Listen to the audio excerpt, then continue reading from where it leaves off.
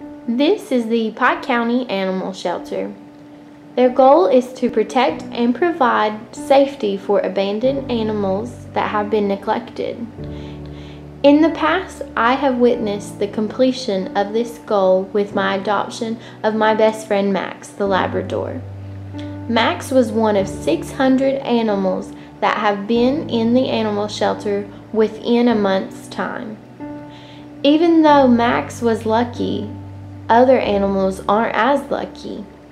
The reality is that Pike County has an overcrowded population of domestic animals. The shelter has pressed that the best way to help this problem is to spay and neuter your animals. This fee covers the animal being spayed and neutered, first set of shots, first deworming, and a Pike County dog tag.